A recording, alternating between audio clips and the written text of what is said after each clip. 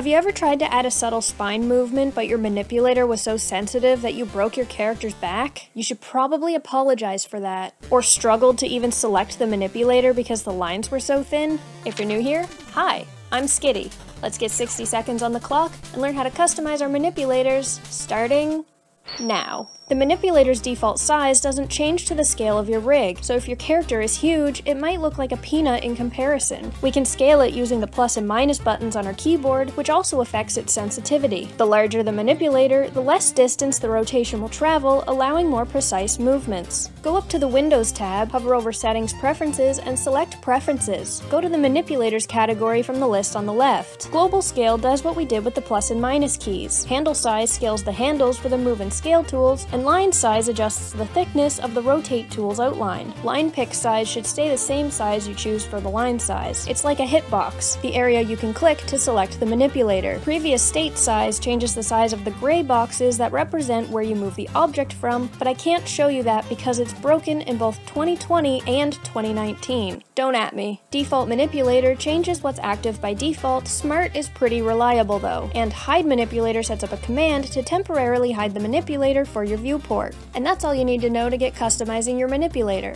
Leave a comment below if there's something you didn't understand, like and subscribe if you learned something, links to socials are in the description, and remember to always use a reference.